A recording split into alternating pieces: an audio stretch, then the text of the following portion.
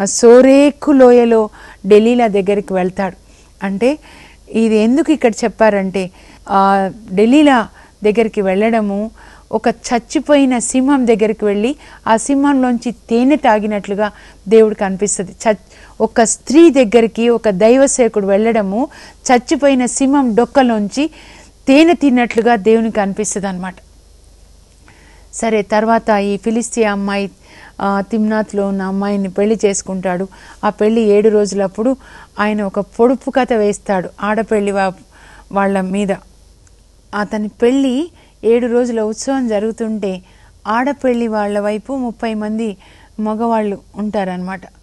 వాళ్ళే సంసోన్ని చూసి భయపడి పెళ్లి కూతురు వాళ్ళ నాన్న 30 మంది మగవాళ్ళని తోడుగా పెట్టుకుంటాడు కాపలాగా. ఈయన అల్లుడు చూస్తే ఇంత పెద్దగా ఉన్నాడు, నన్ను ఎప్పుడు ఏం చేస్తాడని భయపడి పెట్టుకుంటాడు అనమాట. అప్పుడు ఈ ఆడపెళ్లి వైపు ఉన్న 30 మంది మగవాళ్ళతో సంసోన్ అంటాడు, నేను ఒక పొడుపు కథ వేస్తా, దాన్ని మీరు విప్పితే మీకు 30 జతల బట్టలు ఇస్తాను, ఒకవేళ మీరు విప్పలేకపోతే మీరు నాకు ఇవ్వాలి అని చెప్పి ఏమంటాడంటే, తినేటి దాని నుంచి తినబడినది వచ్చే, బలమైన దాని నుంచి తీయంది వచ్చే. ఆ చచ్చిపోయిన సింహం గురించి అడుగుతాడు. తింటది కదా సింహం అన్ని జంతువుల్ని, తినేటి దాని నుంచి తినబడినది వచ్చే తేనె వచ్చింది అని, బలమైన దాని నుంచి తీయనిది వచ్చే అంటే తేనె అని. ఎవరు విప్పలేరు, ఎందుకంటే ఇది నాకు ఒక్కడికే కదా తెలుసు చచ్చిపోయిన సింహంలోంచి తేనె అని అనుకుంటాడు.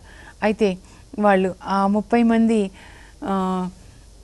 ఫిలిస్తీన్లు సంసోను భార్యను అడుగుతారు, మీ ఆయనను అడిగి లాలించి ఎట్లయినా దాన్ని ఈ యొక్క పొడుపు కథ రహస్యం చెప్పవా అంటే ఆమె భర్తను అడుగుతుంది. ఆయన చెప్పేస్తాడు సంసోను. అప్పుడు ఆమె వెళ్ళి వాళ్ళకి చెప్తుంది. వాళ్ళు పొడుపు కథను విప్పితే ఈయనకి కోపం వచ్చేసి తెలిసిపోతుంది. 7వ రోజు అనమాట, పెళ్ళి చివరి రోజు. మళ్ళీ వస్తున్నాడు తన ఊరు నుంచి అత్తగారింటికి పెళ్ళి సాయంకాలం 7వ రోజు వస్తుంటే, మరి సాయంకాలం కూడా మరి ఉత్సవం ఉంటుంది కదా, వస్తుంటే వీళ్ళు దారిలోనే చెప్పేస్తారు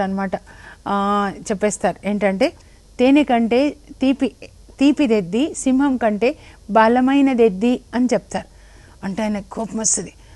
నా పేయతో దున్నకపోతే మీరు అలా చెప్పేవాళ్ళు కాదు, నాకు తెలిసి నా భార్య మీకు రహస్యం చెప్పింది అని కోపం వస్తుంది అనమాట. భార్య ఇట్లా చేస్తుందా, మీరు రహస్యాన్ని విప్పుతారా పొడుపు కథ అని కోపం వచ్చేసి అష్కలోని పట్టణానికి వెళ్తాడు. అది కూడా ప్రక్కనే ఉంటుంది అనమాట.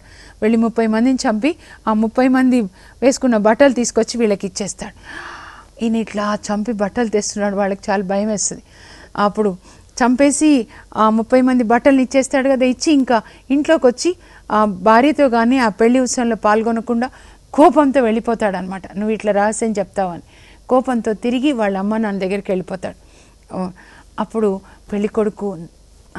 పెళ్లి కూతురు నాన్నకి భయం వేస్తుంది. అమ్మో ఈయన ఏంటి ఇట్లా చంపుతున్నాడు అని చెప్పేసి ఆయన సంసోను వెళ్ళిపోయిన తర్వాత తన కూతుర్ని తోడి పెళ్లి కొడుకు ఇచ్చి పెళ్లి చేస్తాడు. సంసోను చాలా రోజులు రాడు. చాలా రోజుల తర్వాత గోధుమ పంట కోత కాలానికి వచ్చినప్పుడు అప్పుడు మళ్ళీ వస్తాడు. వచ్చి సరాసరి తన భార్య గదిలోకి వెళ్ళబోతుంటే వాళ్ళ మామయ్య ఆపుతాడు. అయ్యా, నువ్వు అప్పుడు కోపంతో వెళ్ళిపోయావు కదా, కాబట్టి నీకు మా అమ్మాయి ఇష్టం లేదనుకొని తోడు పెళ్లి కొడుకు ఇచ్చి ఆ అమ్మాయిని నీ భార్యనిచ్చి పెళ్లి చేసేసాను, కావాలంటే మా చిన్న అమ్మాయి ఉంది, అమ్మాయి ఇంకా అందగత్తే, ఆ అమ్మాయినిచ్చి పెళ్లి చేస్తాను, నువ్వు మా అమ్మాయి గదిలోకి వెళ్ళడానికి వీలేదంటాడు. నువ్వు ఇంత పని చేస్తావా, నా భార్యని తోడు పెళ్లి కొడుకు ఇచ్చి పెళ్లి చేస్తావా, చూడు నీ పని చేస్తానని కోపం వచ్చేసి ఆ తిమ్నాత్ పట్టణంలో పొలాల్లోకి వెళ్ళిపోతాడు. రాత్రి వెళ్ళిపోయి ఆ 300 గుంట నక్కల్ని పట్టుకొని ఆ గుంట నక్కలు 2 నక్కలు తోకలు కట్టేస్తాడు. కట్టేసి ఆ తోకల మధ్యలో ఒక కొరి పెట్టేసి ఆ కొరువుకి నిప్పంటిస్తాడు. అప్పుడు ఈ 150 జతలు అవుతాయి కదా, ఆ కొరివి మండుతుంటే గుంట నక్కలు అయ్యో అయ్యో అని పొలాల్లో తిరుగుతూ ఉంటాయి అన్నమాట. గుంట నక్కలు రాత్రిలో పొలాల్లో తిరుగుతాయి కదా, ఈ గుంట నక్కలు తిరుగుతూ ఉంటే ఆ కొరివి కాలుతున్న కొరివి పొలాలన్నిటినీ కాల్చేస్తుంది. ఉదయం లేచి చూసేసరికి కోతకొచ్చిన పంట, మరి కోసి కట్టలు కట్టిన పంట, ద్రాక్ష తోటలు, ఓలియో తోట అన్నీ కాలిపోయి ఉంటాయి ఫిలిస్తీయ దేశంలో. తిమ్నాత్ పట్టణంలో ఎవరు ఈ పని చేశారంటే సంసోన్ అని వాళ్ళు తెలుసుకొని, నీ అల్లుడు ఈ పని చేశాడా అని సంసోన్ యొక్క మామ ఎవరైతే ఉన్నాడో ఆ మామని మామ కుటుంబాన్ని నిలువున కాల్చేస్తారు. సంసోన్కి అది తెలిసి ఇంకా మీరు ఈ పని చేశారా అని దొరికిన వాళ్ళందరినీ ఫిలిస్తీయులను చంపేసి పోయి ఒక కొండలో దాక్కుంటాడు. అప్పుడు వీళ్ళు ఈ ఫిలిస్తీయులు యూదా పట్టణం మీదకి దాడి చేస్తారు. మీ సంసోను మమ్మల్ని ఇంత పని చేశాడని. అప్పుడు యూదీయులు వెళ్ళి మళ్ళీ తీసుకొని వస్తారనమాట. సంసోన్ని తీసుకొని వచ్చి ఫిలిస్తీయులకు అప్పచెప్తారు. ఫిలిస్తీయులు 1000 మంది చుట్టుముడతారనమాట. సంసోను చుట్టుముడతారు చంపాలని. అప్పుడు ఇలా దేవుని యొక్క ఆత్మ ఆయనను ఆవేశిస్తుంది. అప్పుడు చుట్టూ చూస్తాడు సంసోను, ఏదైనా ఆయుధం దొరుకుతుందని. ఒక గాడిద దవడ ఎముక దొరుకుతుంది. అది తీసుకొని ఫిలిస్తీయులని కొట్టేస్తాడు. గాడిదల్ని కొట్టినట్టుగా 1000 మందిని చంపేస్తాడనమాట. చంపేసి ఆ గాడిద దవడ ఎముక అక్కడ పడేస్తాడు. గాడిదల్ని కొట్టినట్టుగా కొట్టాను అని చెప్పి, గాడిదల్ని చంపినట్టు చంపాను ఈ ఫిలిస్తీయులనని ఆ గాడిద దవడ ఎముకని అక్కడ పడేస్తాడు. అప్పుడు దాహం వేస్తుంది ప్రభా. అప్పుడు ఒక్కసారి ప్రార్థిస్తాడు అంతే ఈయన ఆయన జీవితంలో. ప్రభా ఇంకోసారి కూడా ప్రార్థిస్తాడు చనిపోయేటప్పుడు. ఇప్పుడు అంటే 2 సార్లు ప్రార్థిస్తాడు మొత్తం. ప్రభా నాకు దాహం వేస్తుంది అనగానే దేవుడు నేలని తెరిచి ఆయనకి నీటి ఊటల్ని ఇస్తారు, తాగుతాడు. తాగిన తర్వాత ఈ సంసోను ఏం చేస్తున్నాడు చూడండి, దాహం తీరుతుంది. అప్పుడు ఇజ్రాయేల్ ప్రజలు సంసోనుని వాళ్ళకి న్యాయాధిపతిని చేస్తారు. 1000 మంది ఫిలిస్తీయులను చంపాడు కదా, వాళ్ళకు కూడా సంతోషం అన్నమాట. పీడించి పిప్పి చేయాలి, ఈ ఫిలిస్తీయులను విడిచిపెట్టకూడదని. ఆ విధంగా సంసోను 20 సంవత్సరాలు న్యాయాధిపతిగా ఉండి వాళ్ళని పరిపాలిస్తాడు. అలానే ఉండొచ్చు కదా ఆయన. చూడండి ఏం చేస్తున్నాడు. 16వ అధ్యాయంలో గాజా పట్టణానికి వెళ్తున్నాడు. ఫిలిస్తీయ పట్టణానికి ఒక వేశ్య దగ్గరికి వెళ్తున్నాడు అనమాట. అప్పుడు ఫిలిస్తీయులకు తెలుస్తుంది సంసోను వచ్చేసాడు అని. పట్టణ ద్వారాలు మూసేస్తారు, చంపేయాలి అని. అప్పుడు వాళ్ళు పడుకుంటారు. ప్రొద్దున లేచిన తర్వాత చంపేద్దామని నగర ద్వారాలు మూసేస్తారు గాజా పట్టణాలు. కానీ దేవుడు పరిశుద్ధ ఆత్మ సంసోను లేపుతారు. లేనన్నా లే అని లేపుతారు అర్ధరాత్రిలో. ఆయన లేచి ఆ పట్టణ ద్వారాల దగ్గరికి వచ్చిన తర్వాత దేవుడు ఆయనకి తన ఆత్మనిస్తే అప్పుడు ఆ పట్టణ ద్వారాల్ని పెరికేసి వచ్చేసి హెబ్రోన్ కొండ మీద వాటిని పడేసి వెళ్ళిపోతాడు. ఆ తర్వాత ఇంకా సంసోను కొన్ని రోజుల తర్వాత మళ్ళీ చూడండి, దేవుడు ఇప్పుడు కాపాడాడు, ఊరుకోవచ్చు కదా. ఈసారి సొరేకు లోయలో డెలీలా అనే ఒక వనితను చూస్తాడు. అక్కడికి వెళ్ళి ఆమె ఒడిలో పడుకుంటాడు. ఈ స్త్రీల పిచ్చి ఆయనకి, ఈ లేడీస్ మ్యాన్గా ఉంటాడు. ఆ బలహీనతనే సైతాన్ పట్టుకుంటాడనమాట. ఢిల్లీలో ఒడిలో పడుకుంటే అప్పుడు ఫిలిస్తీయ దొరలు 11,000 వెండి నాణాలని తీసుకొని వస్తారు. ఢిల్లీలో దగ్గరికి వచ్చి, నీ దగ్గరికి వస్తున్నాడు కదా సంసోను, ఇదిగో 11,000 వెండి నాణాలు నీకు ఇస్తాము, అతని బలానికి కారణం ఏంటో కనుక్కో అంటే, ఆమె ఏమండి చెప్పండి చెప్పండి అంటే అబద్ధాలు చెప్తాడు. మొదటిసారి చెప్తాడు 7 అల్లెతాళ్లతో నన్ను కట్టేస్తే నా బలం పోతుందని. అలా పోదు. రెండోసారి పచ్చి తాళ్లతో కట్టేస్తే పోతుందని చెప్తే ఆమె నిద్రపుచ్చి ఆయనని పచ్చి తాళ్లతో కట్టేసి ఫిలిస్తీయులకు అప్పచెప్తుంది అనమాట. ఆమె ఏ గదిలో ఉంటుందో ప్రక్కన గదిలోనే ఫిలిస్తీయ దొరలు ఉంటారు సంసోన్ని బంధించడానికి. అలా అప్పచెప్తుంది. ఇంకా మూడోసారి నా తల నా వెంట్రుకలు 7 జడలుగా అల్లి ఒక పడగలాగా చేసి మేకుకు బిగకొడితే నా బలం పోతుంది అని చెప్తే అప్పుడు కూడా ఆయనని నిద్రపుచ్చి అలాగే చేస్తుంది. అప్పుడు ఫిలిస్తీయుల్ని మీదకి వస్తున్నారంటే, ఫిలిస్తీయ దొరలు వస్తే ఇలా అంటాడు సంసోన్, ఆయనలో పరిశుద్ధాత్మ దేవుడు ఉన్నాడు. అప్పుడు ఆ మేకు నుంచి ఆయనకి అంటే ఆ ఫిలిస్తీయులు ఆయనని ఏం చేయలేకపోతారు. ఆ మేకు బిగగొట్టింది కదా, అది ఊడిపోతుంది. చివరికి అడుగుతుంది, చెప్పండి చెప్పండి అని దినం రాత్రి అడిగితే చివరికి చెప్పేస్తాడు. ఇదిగో నా తలకి మంగలి కత్తి తాకలేదు. ఎప్పుడైతే నా తలకి మంగలి కత్తి తాకి నా తల వెంట్రుకల్ని కత్తిరిస్తారో నా బలం పోయి నేను సామాన్య మానవులాగా అవుతాను అని చెప్తాడు. అబ్బా, ఆమెకు అర్థమవుతుంది ఇది నిజంగా సత్యమని. ఆయనని లాలించి ఒడిలో నిద్రపుచ్చి మంగలి వాళ్ళని పిలిచి ఆయన తల ఎప్పుడు 7 జడలు వేసుకుంటాడు. 7 జడల్ని కత్తిరించేసి అప్పుడు ఫిలిస్తీయ దొరల్ని పిలుస్తుంది. పిలిచి అంటుంది, సంసోను ఫిలిస్తీయ దొరల్ని మీదకి వస్తున్నారని. వాళ్ళు వస్తే ఆయన ఎప్పట్లాగానే రానివ్వండి అనుకుంటాడు. కానీ దేవుని యొక్క ఆత్మ అతన్ని విడిచిపెట్టిపోయిందని ఆయనకు తెలియలేదన్నమాట. ఎప్పుడైతే మంగలి కత్తి తాకుతుందో దేవునికి అతనికి ఉన్నటువంటి ఆ నిబంధన తెగిపోతుంది. ఆ దేవుని ఆత్మ వెళ్ళిపోతుంది. అప్పుడు ఫిలిస్తీన్లు వచ్చేసి ఆయన కళ్ళు పెరికించి వేసి ఆయనని గాజా పట్టణానికి నడిపించుకొని పోతారు.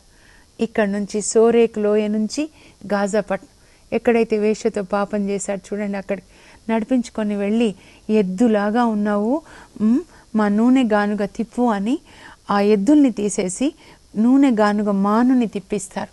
జీవితాంతము సంసోను ఆ గానుగ ఆ మానుని తిప్పుతూ ఉంటాడు. అప్పుడు ఆయనకి జ్ఞాపకం వస్తుంది, ప్రభు నాకు ఎంత బలాన్ని ఇచ్చి నన్ను న్యాయాధిపతిని చేస్తే నేను ఇలా స్త్రీల వెనకాల పడి ఇలా అయిపోయాను, ఫిలిస్తీన్ల చేతిలో చిక్కి గుడ్డివాడనై గానుగ మానుని తిప్పుతున్నానని బాధపడతాడు, పశ్చాత్తాపడతాడు. అప్పుడు ఫిలిస్తీన్ల పండుగ వస్తుంది అన్నమాట. పండుగ వచ్చినప్పుడు గాజాలో వాళ్ళ దేవుడి పేరు డాగోన్, వాళ్ళు పండుగ చేసుకుంటూ దేవానికి వందనాలు, సంసోన్ని మాకు పట్టించావు కదా అని ఆనందంగా వాళ్ళు పండుగ చేసుకుంటుంటే ఫిలిస్తీయ దొరలు ఆ దేవాలయం పై భాగంలో మొదటి అంతస్తులో 3,000 మంది కూర్చొని వాళ్ళకి చెప్తారనమాట. ఆ దేవాలయంలో వాళ్ళకి, ఇదిగో ఆ సంసోను నాడే గుడివాడు, తీసుకొని రండి. మూల స్తంభాల మీద తన చేతులు పెట్టి ప్రార్థన చేస్తాడు, ప్రభువా ఒక్కసారి నన్ను జ్ఞాపకం చేసుకో, నా మీద ఎంతో నమ్మకంతో ఇంత బలాన్ని ఇచ్చావు ఆ ఫిలిస్తీన్ల బారి నుంచి ఇజ్రాయేల్ ప్రజల్ని కాపాడడానికి, కానీ నేను చాలా చాలా పాపం చేశాను ప్రభువా, నన్ను మన్నించి ఒక్కసారి జ్ఞాపకం చేసుకొని నాకు మరొక్కసారి నీ బలాన్ని ప్రసాదించు. ఈ ఫిలిస్తీన్ల మీద నేను పగ తీర్చుకొని ప్రభువా, నాకు ఒక్క దెబ్బతో ఈ ఫిలిస్తీన్లని నేను చంపేయాలి, వీళ్ళతో పాటు నేను కూడా చత్తునుగాక, నన్ను జ్ఞాపకం చేసుకో అని సంసోను దేవునికి ప్రార్థన చేస్తాడు. పరలోకం నుంచి దేవుడు చూస్తాడు, తన ఆత్మని ఆ సంసోనికి ఇస్తాడు. దేవుని ఆత్మ సంసోన్ని ఆవేశించగా సంసోను తన 2 చేతుల్ని ఆ మూల స్తంభాల మీద ఉంచి స్తంభాల్ని కదిలించగా అప్పుడు దేవాలయం అంతా కదిలి కూలిపోతుంది. ఆ దేవాలయంలో ఉన్న 3,000 ఫిలిస్తీయ దొరలు, దేవాలయంలో ఉత్సవం చేసుకుంటున్న ప్రజలందరూ చచ్చిపోతారు. అప్పుడు సంసోను నేను కూడా చత్తునుగాక అంటాడు. సంసోను కూడా చనిపోతాడు. అప్పుడు ఆయన మృతదేహాన్ని తన సోదరులు, బంధువులు వచ్చి తీసుకొని వెళ్ళి వాళ్ళ నాన్న సమాధిలో, మనోవా సమాధిలోనే పూర్తి చేస్తారు. ఈ విధంగా ఇజ్రాయేలీల చివరి న్యాయాధిపతి యొక్క కథ, చరిత్ర విషాదకరంగా ముగుస్తుంది. దేవుణ్ణి ప్రతిసారి వాళ్ళు నిరాశపరుస్తున్నారు, కానీ దేవుడు అనంతమైన ప్రేమతో వాళ్ళని కాపాడుతూ ఉన్నారు. ఇంకా 17 నుంచి 21 అధ్యాయం వరకు మీరు చూస్తే సంసోను తర్వాత ప్రజలు ఎవరిష్టం వచ్చినట్లు వాళ్ళు చేస్తారు, నాయకుడు ఉండరు, సొంత విగ్రహాలు ఇంట్లోనే చేసుకొని గృహ దేవతల్ని ఆరాధించడం మొదలు పెడతారు. ఎవరు కనబడితే వాళ్ళకి డబ్బులు ఇచ్చి మా ఇంట్లో యాజకుడుగా ఉండు, ఈ దేవతల్ని ఆరాధించు అంటారు. ఆ తర్వాత ఇంకా బెన్యామీను గోత్రంలో ఒక లేవీయుడి భార్యని దుండగలు ఒక రాత్రిలో గ్యాంగ్ రేప్ చేసి చంపేస్తారు. నేను అనుకుంటాను, బైబిల్లో ఇంత ఘోరం ఇంకెక్కడా జరగలేదు. ఈ ప్రజలు యెహోషువ తెలీదు, మోషే తెలీదు, యావే దేవుడు తెలీదు, విగ్రహారాధనతో నిండిపోతుంది అన్నమాట. గ్యాంగ్ రేప్ చేసిన తర్వాత ఆ లేవీయుడు తన భార్య దేహాన్ని 12 ముక్కలు చేసి 11 గోత్రాలకి పంపిస్తే వాళ్ళందరూ బెన్యామీన్ల మీద ఎదురు తిరిగి వాళ్ళందరినీ చంపేస్తారు. తర్వాత వాళ్ళు ఏడుస్తారు. బెతేల్లో ఇప్పుడు వాళ్ళు దేవుని దగ్గరికి వెళ్ళి దేవుణ్ణి అడుగుతారు. యుద్ధం జరిగేటప్పుడు వెళ్ళి అడుగుతారు. ఈ 11 గోత్రాల వాళ్ళు బెన్యామీన్ల మీద యుద్ధానికి వెళ్ళారు కదా, అప్పుడు బెతేల్లో మందసం దగ్గరికి వెళ్తారు. అక్కడ ఫినేహాస్ యాజకుడుగా ఉంటారు. ఏం చేయాలని అడుగుతారు. దేవుడు యుద్ధానికి వెళ్ళమంటారు. తర్వాత బెన్యామీన్లని చంపేసి ఆ తర్వాత మళ్ళీ ఏడుస్తారు, ఒక గోత్రం లేకుండా అయిపోయింది కదా అని చెప్పేసి. ఆ విధంగా మరి ఒక విషాదకరంగా దేవుణ్ణి బాధ పెట్టిన ప్రజలుగా ఈ ఇజ్రాయెల్ ప్రజలు నివసిస్తూ న్యాయాధిపతుల గ్రంథం అలా అయిపోతుంది. కానీ తర్వాత దేవుడు ఒక మంచి న్యాయాధిపతిని సమూవేలుని లేవనెత్తుతాడు. తర్వాత గ్రంథంలో ప్రార్థన చేసుకుందాం. పరలోకపు మా తండ్రి, మీ పరిశుద్ధ నామమునకు స్తోత్రం కలుగును గాక. న్యాయాధిపతుల గ్రంథం ద్వారా మాకు అనేక పాఠాలు నేర్పించారు ప్రభా. ప్రజలు మిమ్మల్ని మర్చిపోయి అన్య దేవతలను ఆరాధించి ప్రభా మీ హృదయాన్ని ఎన్నిసార్లు గాయపరుస్తున్నారో మేము తెలుసుకున్నాం. వాళ్ళ ద్వారా గుణపాఠాలు నేర్చుకొని మేము మిమ్మల్ని గాయపరచకుండా మీ వాక్యం ప్రకారం జీవించే కృప మాకు దయచేయండి. యేసు నామములో అడుగుచున్నాం తండ్రి, ఆమేన్.